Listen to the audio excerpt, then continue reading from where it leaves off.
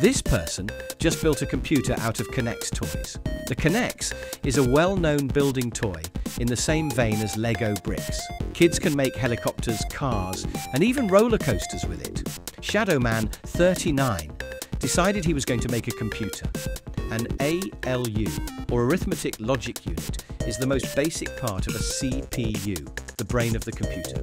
It performs arithmetic using binary numbers, ones and zeros. Shadowman's magnum opus is an ALU in the style of the very first computers.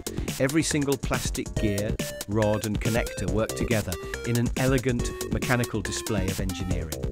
To input the numbers, Shadowman flips a lever to set either a 1 or 0. The mechanical drive system then activates. Powered by a rack and pinion setup, levers start clicking into place. The sum shows up in the top row of levers, readable by those who know how to read binary. Isn't it amazing?